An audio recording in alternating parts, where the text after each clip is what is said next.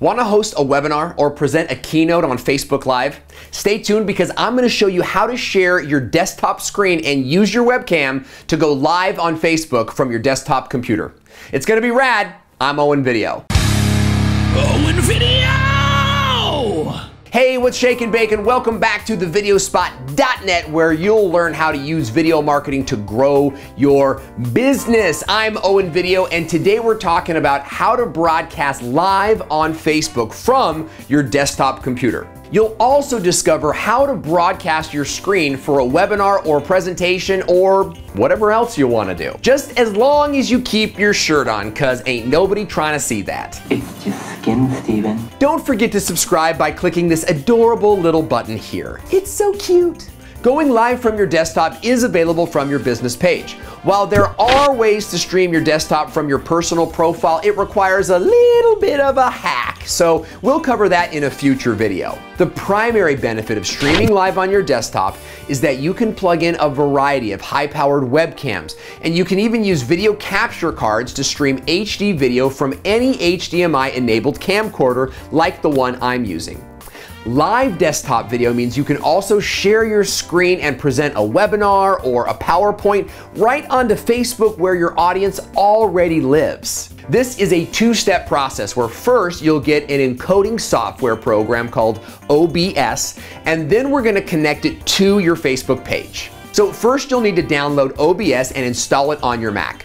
To do that, click in the link below or simply visit obsproject.com. Once you've downloaded OBS, you open it up and set up your cameras. It's a quick process, but might be a little confusing if this is your first time. So be sure to save this video for later if you need to come back to it. Open OBS and you'll see two main windows in studio mode. First, we'll set up your camera so everyone can see your pretty face. To do that, go to the left side box that says Scenes and click plus.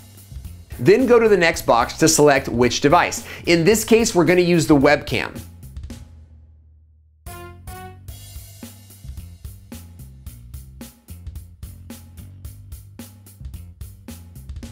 Now you can see me. There I am.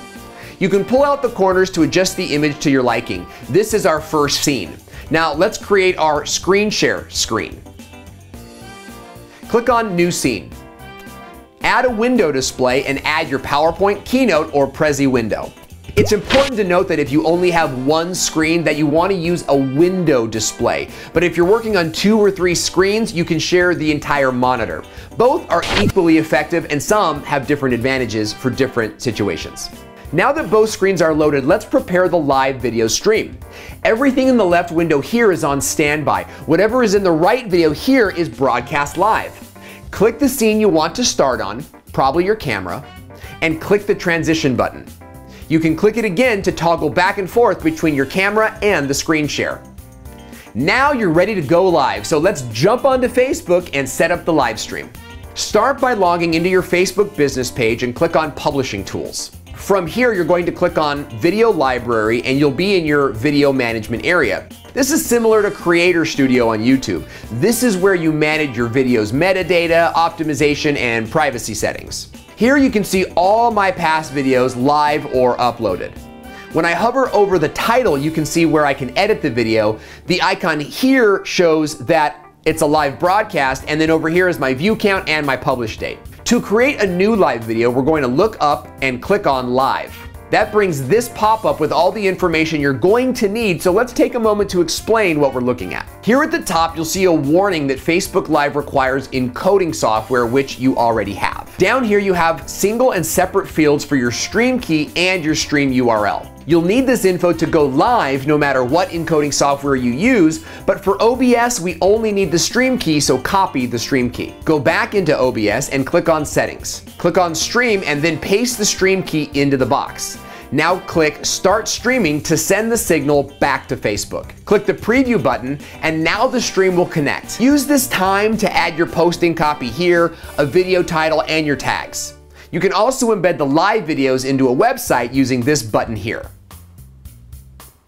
Once you see your image appear in the preview box, you're ready to go live. Simply click the button and go back to OBS to run the show. Hope you enjoyed today's tutorial brought to you by the Video Marketing Toolkit. Get it free using the link below. Now there's lots of cool things you can do in OBS like pick and pick streaming and adding cool images and video, but we'll get to that in a future video, so don't forget to subscribe to the channel.